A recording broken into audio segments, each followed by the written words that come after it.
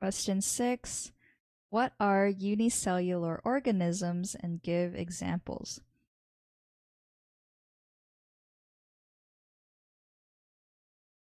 Okay, so let's try to, even if we just analyze the word unicellular, since there's a prefix of uni, we know that this means one, and cellular, well, that just means like a cell. So therefore, unicellular means a single-celled organism.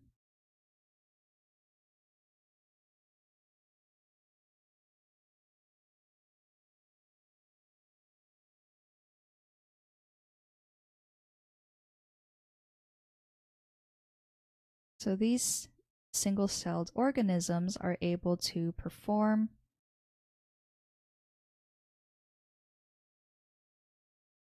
vital functions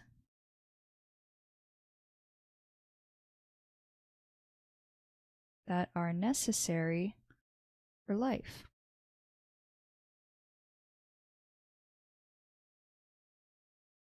There's a lot of different examples of unicellular organisms. So I'll just list a few. You can have like a paramecium or amoeba, even yeast, or bacteria. Just to name a few. Let's try to sketch out a bacteria cell.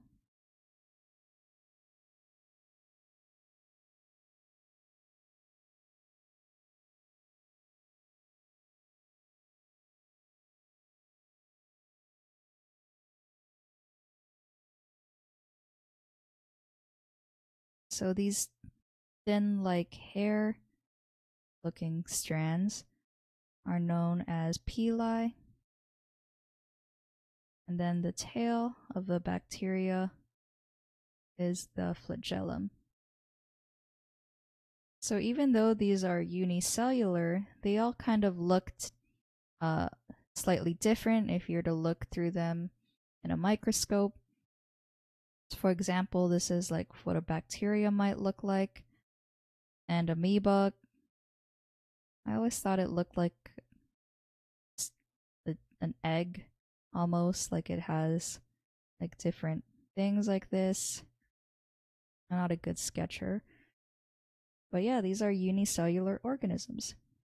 And the junior tutor said that they are single-celled organisms or living organisms which are made up of only one cell. This single cell performs and regulates all the vital functions necessary for life. These organisms are very small, that they are mostly invisible to the naked eye. Some examples of unicellular organisms are bacteria, protozoa, algae, and yeast. Yep. So the solution is correct.